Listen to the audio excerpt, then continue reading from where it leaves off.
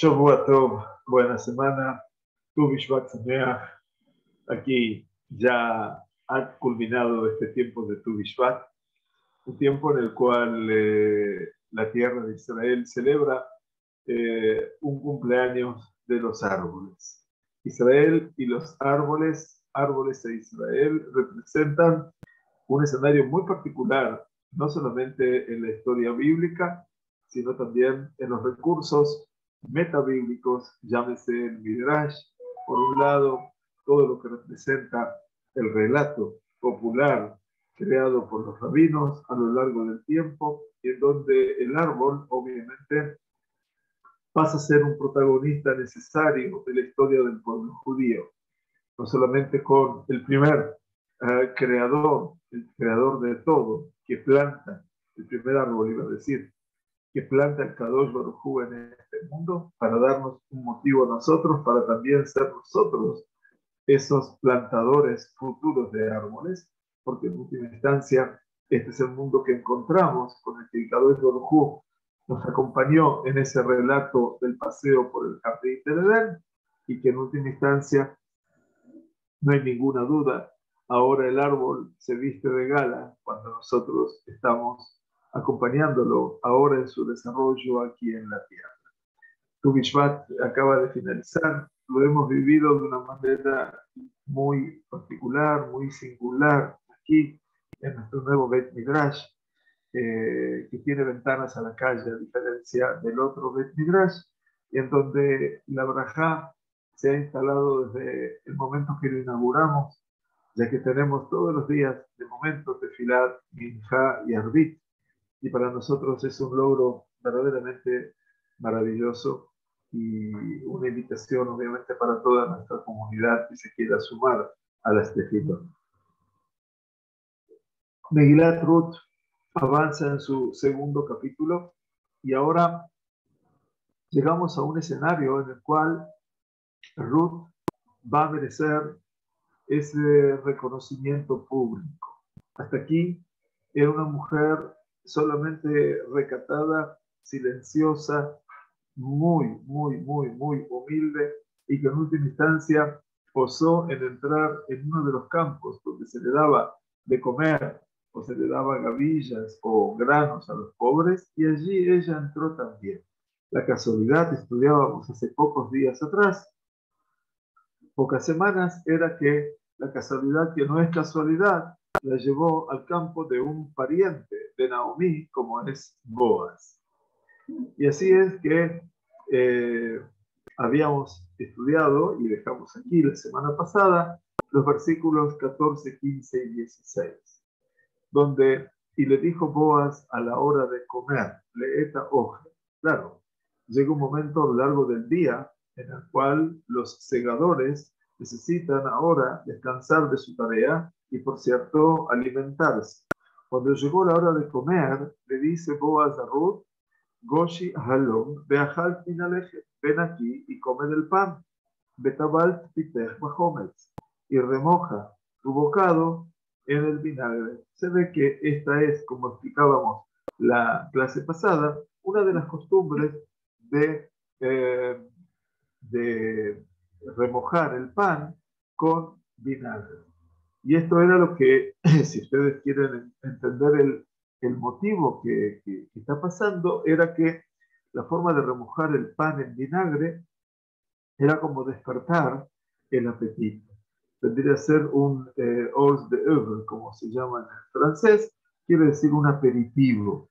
Y en última instancia, esta es la costumbre, eventualmente, que viene de una época de larga data, y que cuando nosotros habremos de comenzar el Seder de Pesach, vamos a decir Kadesh Purhatz, después del Kiddush hacemos Netilat Yadayim sin Brajá, para untar la papa o el apio, depende de la costumbre, ashkenazí o sefaradí respectivamente, en agua con sal o agua con vinagre, de una u otra manera, como para decir una brajá, pero por otro lado, porque eso era un aperitivo. Así también Boaz le invita a comer entre toda su gente. Pateshet mitzata kotzeri. Por supuesto que ella se sienta del lado, no solamente al lado, sino dice Batesher Mitzat Akosim. Vamos a corregir un poquitito las palabras del lado de los segadores, por supuesto, porque hay un lugar donde comen los dueños del campo y otro lado de los segadores. Baitzvot la Kali Batohal Batisba Batotá. Quienes los segadores le alcanzaron a ella. Kali es el trigo tostado, una de las costumbres de la época, y ella comió hasta saciarse Batotá. Quiere decir, y se retiró. En realidad, el texto de se retiró es un texto que deberíamos ponerlo entre paréntesis, porque en realidad no dice aquí que ella se retiró, sino que ella dice Batisba Batotá. Ella comió, se sació hasta dejar. Quiere decir que no comió todo lo que le dieron. Enseguida decimos Batakom Lelaket. Inmediatamente ella se levanta para seguir espigando. La zona, el tiempo es un tiempo donde era necesario buscar alimento para poder racionar la alimentación durante la semana. Y obviamente ella pensaba en Naomi, su suegra, como para poder verdaderamente ocuparse de una tarea humanitaria, en este caso alimentar a una mujer ya anciana. En el momento que ella se levanta para recoger y seguir espigando, Boaz et Mearab lemo. Boaz ordena a sus jóvenes, a sus mozos, y ¿qué les dice? Gamben Naomarim telaket pelot ajlimu. Dejad de espigar tranquilamente entre las gavillas y no la avergoncéis. Prestemos atención a esto, pelot ajlimu. Yo les explicaba la semana pasada que, por un lado, a veces las personas, los hombres necesitados, la gente pobre, iba eventualmente a recoger tras las espigas o las gavillas que se le caían a los segadores oficialmente. Sin embargo, Boaz hace una diferencia, que ella pueda recoger entre las gavillas. Y fundamentalmente dice, alta jalimuja, no la avergoncéis. O sea que aquí, como estábamos hablando, hay una suerte de reconocimiento público para con Ruth. Quiere decir que hay una relación un tanto más especial que Boaz esgrime con respecto a esta mujer. Ha reconocido sus valores. Y dice, Begam al sholta shorula minatzebatim. Por lo tanto, dice sacar parte de las gavillas de propósito para ella. Por lo tanto, y dejad que ella recoja velotiga aruba, quiere decir sin reñirle o también sin regañarle, quiere decir sin enojarse con ella y decir usted no debe esto, usted no debe lo. Aprendemos aquí de Boaz, obviamente una conducta realmente interesante. Ante todo y por sobre todo es cómo se vincula el hombre de Israel, en este caso Boaz, que era una persona de mucha trascendencia, de mucha importancia, cómo se vincula con el extraño.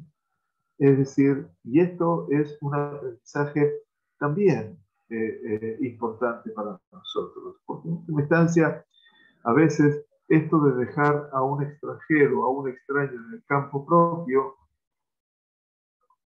no era la norma.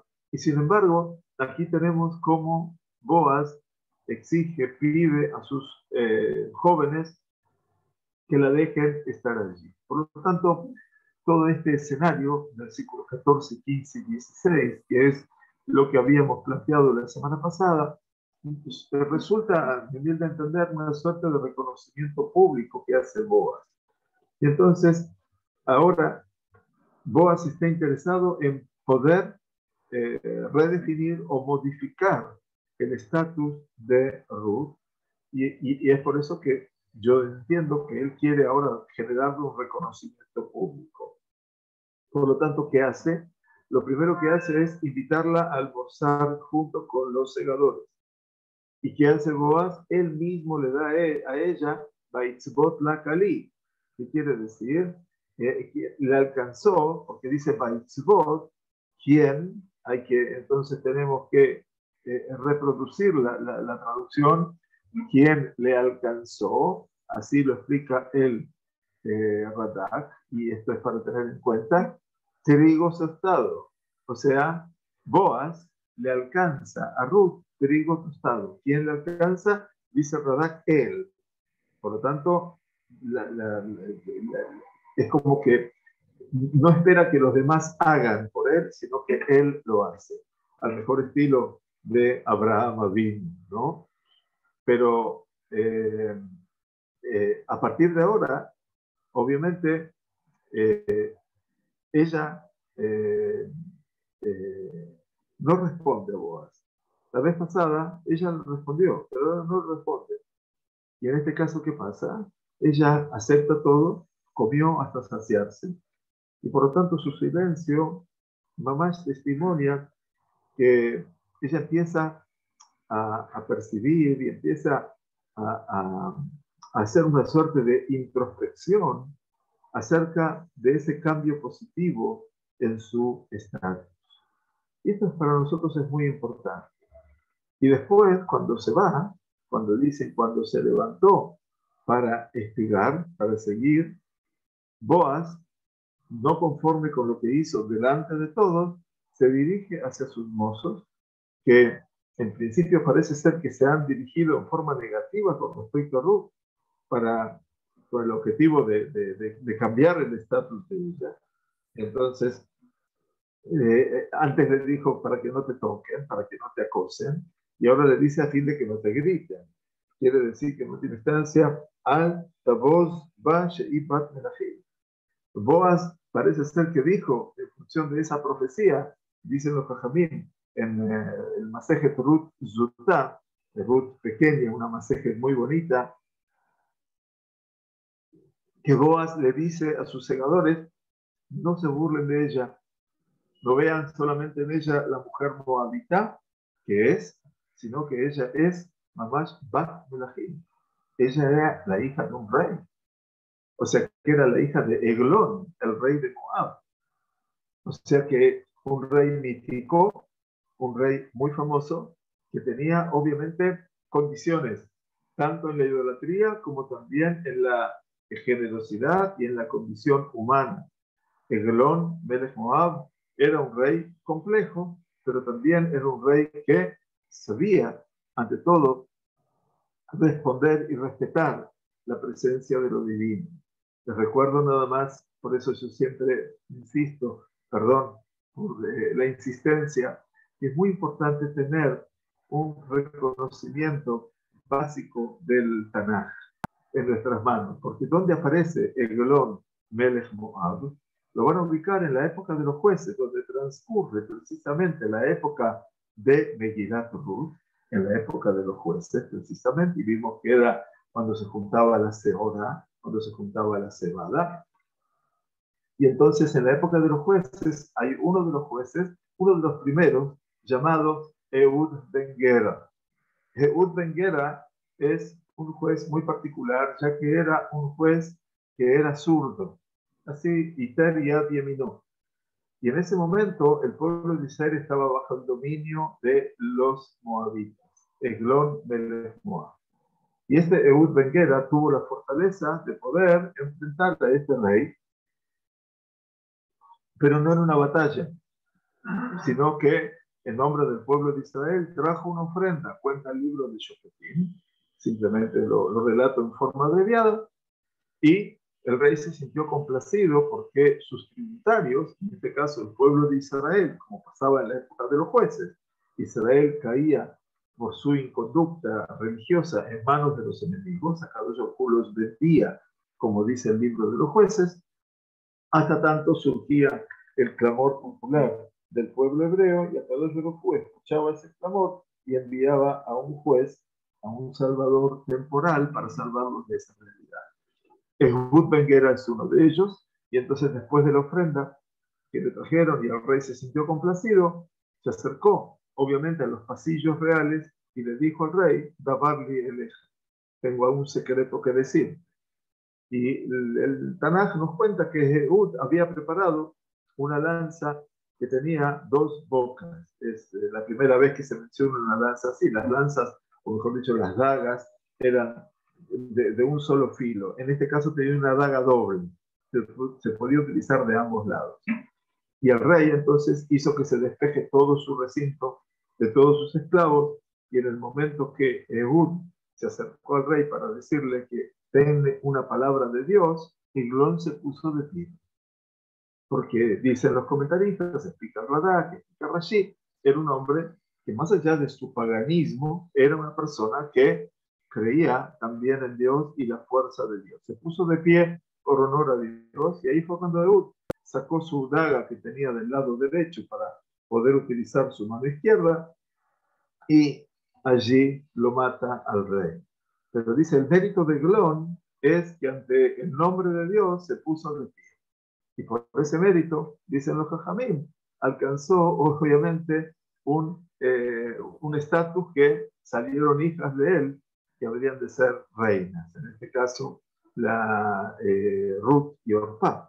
En este caso, Ruth, que va a ser también una trayectoria más importante en el pueblo de Israel. Veamos que Boaz nos dice, la Meguilá ordenó a sus mozos que la dejen espigar tranquilamente entre las gavillas, que no la avergüenza. Y esto es muy interesante, ¿no es cierto? Quiere decir, les pide, les advierte que no vayan a mal herirla en el sentido de su personalidad, de su espiritualidad, que le permitan juntar de las gavillas, e inclusive dice, sacad parte de las gavillas de propósito para ella. Quiere decir que dejen gavillas a propósito. Tzebatim, ese es el tzebat, quiere decir, el tzebatim son gavillas, y de esta manera, obviamente, Boaz está marcando su reconocimiento para con Ruth, obviamente, y de esta manera recompensarla, y no en forma medida o escasa, de acuerdo a su deseo. Muy bien. Entonces nos dice la Meguilá, a partir del versículo 17, como ustedes ven aquí, Batelaket basade ada'ane, y ella espigó en la era, en el campo, hasta el atardecer. Prestemos atención a los tiempos, ¿sí? O sea que todo esto ocurrió durante el día, el mediodía, y ahora estamos en el atardecer. Una mujer que solamente sabe trabajar de sol a sol. Dice Batelaket, Batajabot, Tasherriqueta. E hizo, desgranó lo que había recogido. Claro, eventualmente, como había recogido gavillas de trigo, empezó a desgranar, grano por grano. Vayí que eifá seorim. Y fue como una eifá de cebada. O sea, que a la hora de juntar, eifá es una cantidad muy importante. Ahora vamos a ver de qué se trata. Yo solamente quiero que lo analicen las personas que ya asocian la palabra eifá, que cuando nosotros en el tiempo de Haga Pesach, después del primer día festivo de Pesach, ¿qué se hacía? Se traía un corbán vegetal. ¿Se acuerdan? Se llamaba corbán del Omer, corbán a Omer. El sacrificio, la ofrenda de la cebada. O sea que era un sacrificio de índole vegetal. Y entonces, cuando terminaba el primer día festivo de Pesach, toda la gente, haciendo una gran fiesta, eventualmente, iban a los campos que estaban bajo el Bet Hamikdash, en los campos que estaban junto al Bet Hamikdash, y en ese lugar iban a juntar la cebada en un acto realmente impactante, de mucho fervor, de mucha religiosidad, de mucha alegría.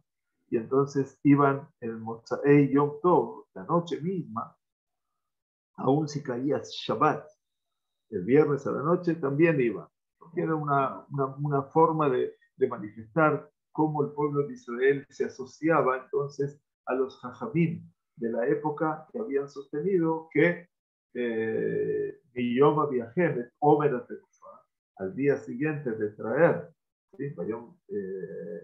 El día siguiente de traer el Omer de Tenofá, el Omer quiere decir la medida de cebada que se debería elevar al sacerdote, y eso representaba un tiempo que no era fijo.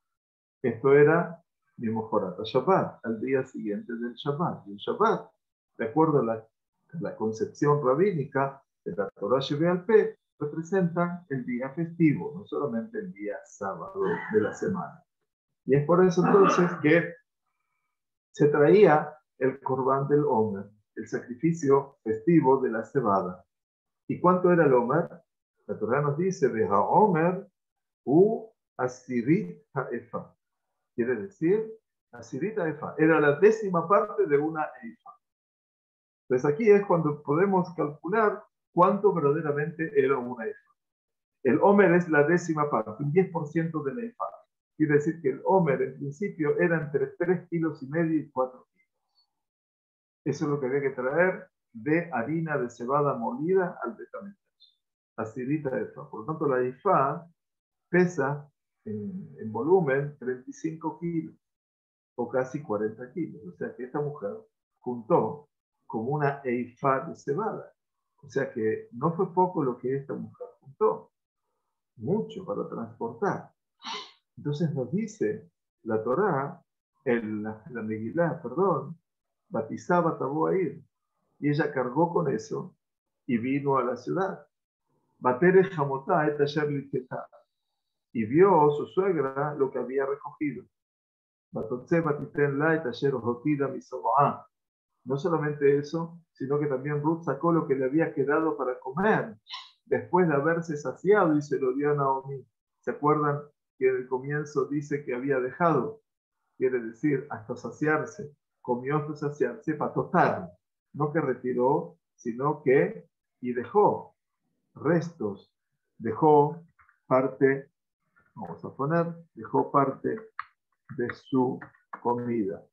Esa comida que había dejado, dejó parte de su comida, va a tocar, como dice el texto de la Meguilá específicamente, no como está la traducción, que es un poquitito equivocada y por eso aprovechamos para corregirla eventualmente.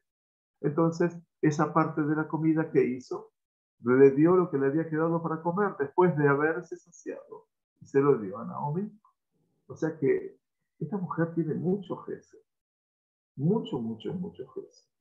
Dice entonces los Parshanim, dicen los Mefarshim, los comentaristas. Ruth continuó juntando gavillas y granos hasta el atardecer. Y por lo tanto, y su recompensa fue una gran cantidad de espigas. Eifá, que Eifá Siorim, como si fuera una Eifá de cebada. Eifá, dice, la Eifá contiene Asara Omarim. Quiere decir, tiene 10 Omer. Que cada uno de ellos representa el Sheur Mazon Yomi Le Adam. Quiere decir, es la medida de comida por día. Entonces podríamos hablar un poco menos, de 2 kilos, 2,5 kilos. En principio, ¿de dónde lo aprendemos? Lo aprendemos precisamente de Perashat Beshalach, de la Perashá que estudiamos en Shabbat que pasó, cuando descendió, obviamente, el man. Mejor. Y entonces, a Kadosh Baruj Hu le ordena a Moshe diciendo, Ish lefi ochlo Omer la Gulgole. Cada uno deberá comer un Omer por per cápita.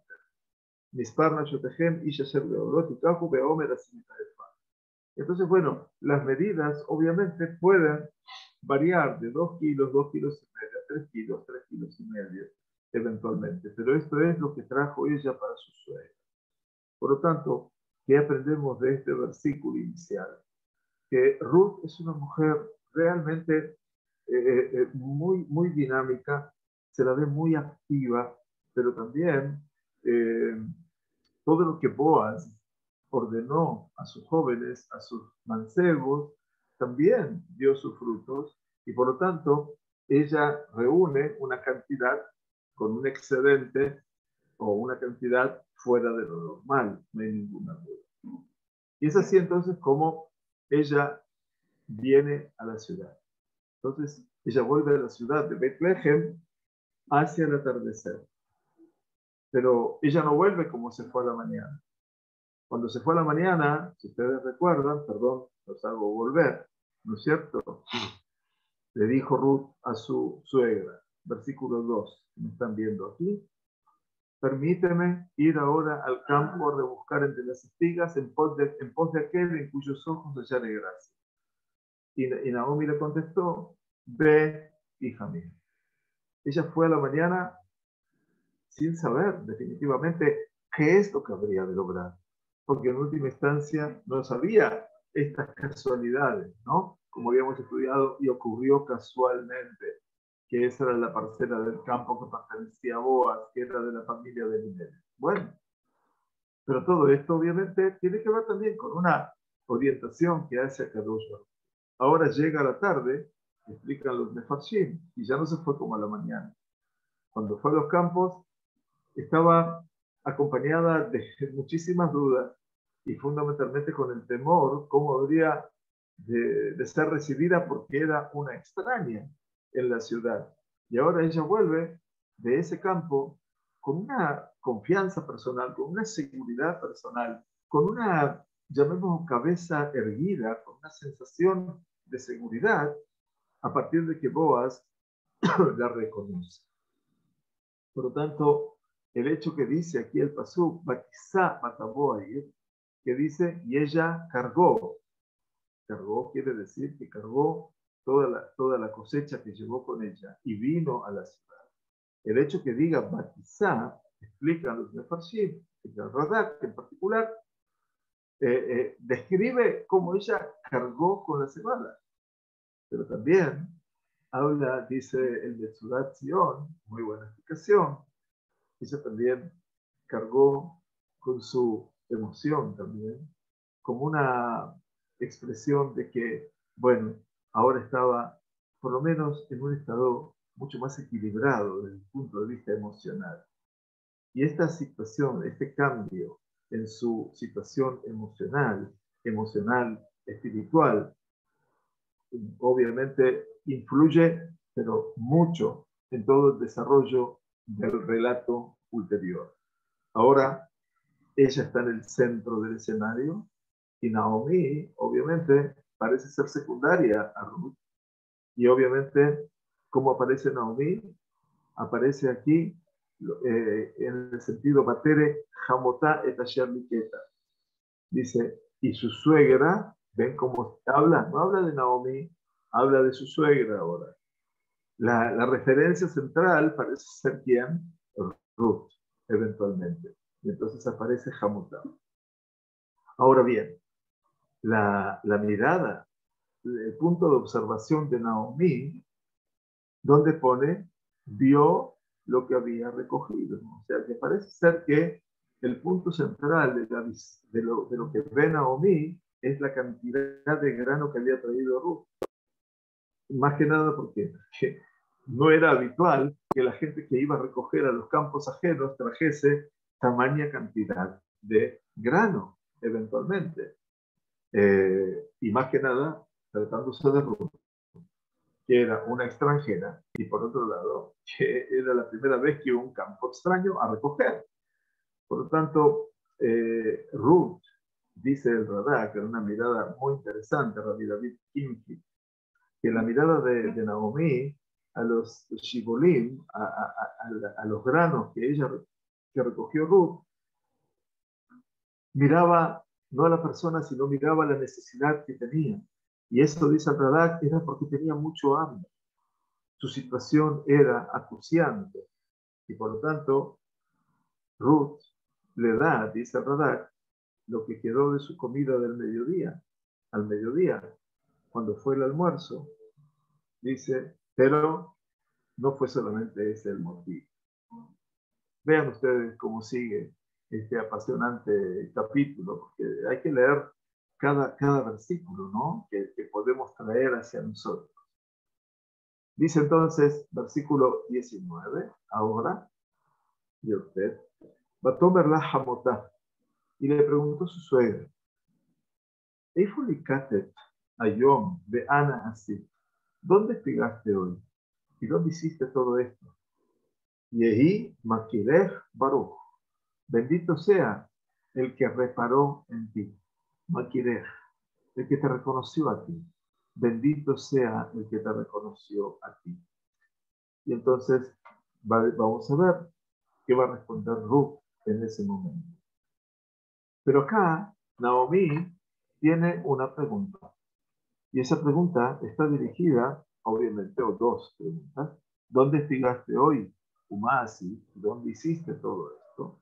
Las preguntas de Naomi, obviamente, que no solamente el alambre, lo que formaba parte de la mirada de Naomi, como dice el Radak solamente, sino lo que su sorpresa está en poder aclarar lo que había pasado en ese día.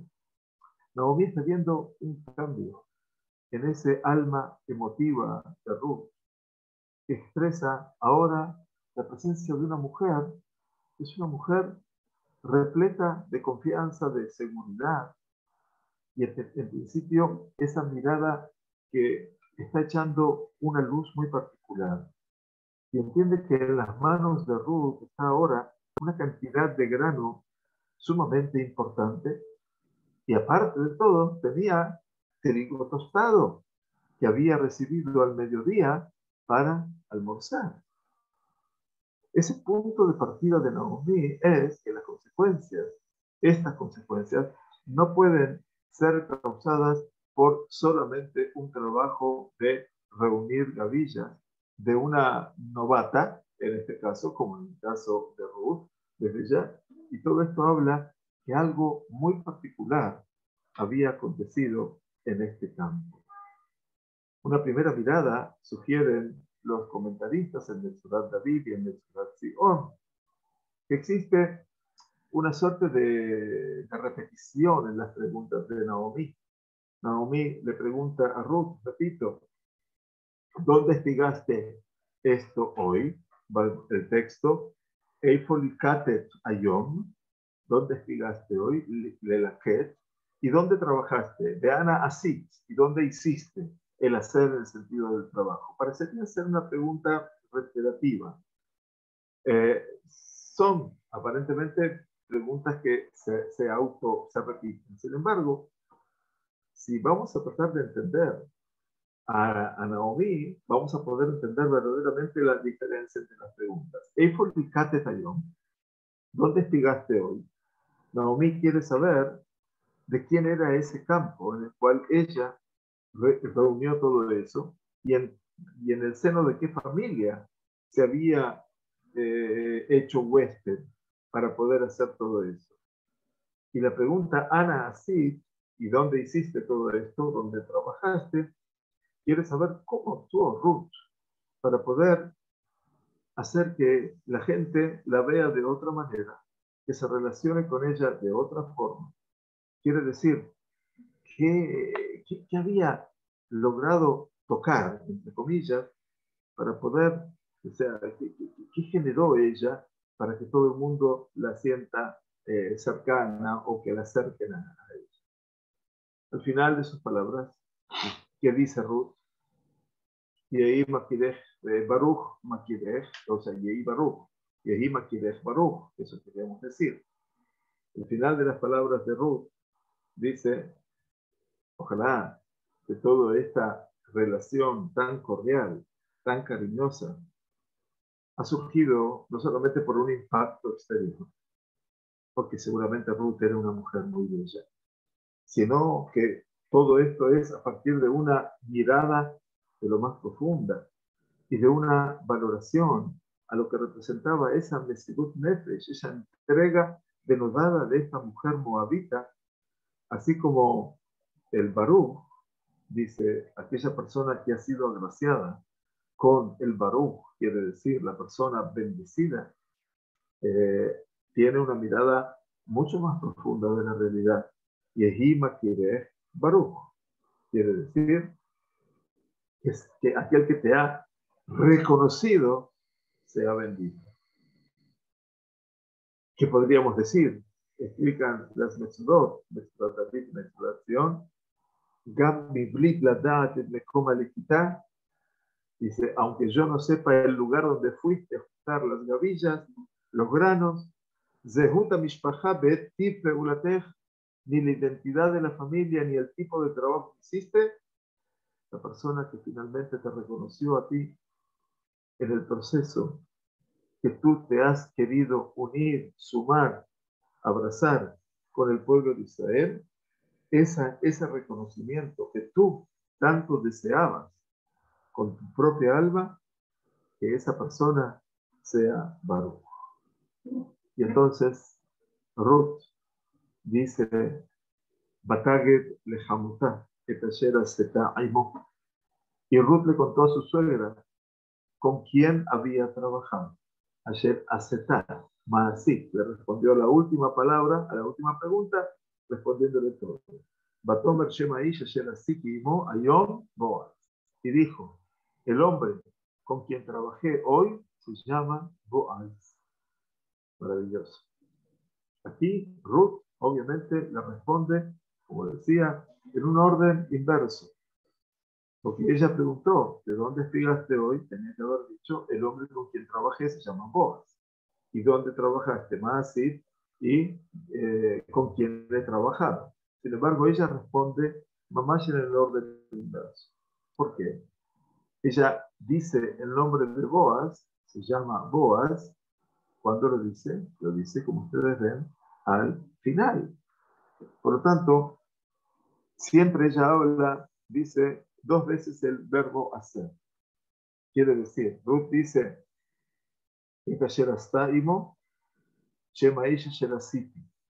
lo que había trabajado, la azot, y el hombre con quien hice. Trabajé, se llama Boaz. Entonces, de esta manera, habla que hay algo diferente en cómo se han vinculado con ello. Aquí, la idea de Don Yitzhak Abarbanel es la que juega en nuestra definición.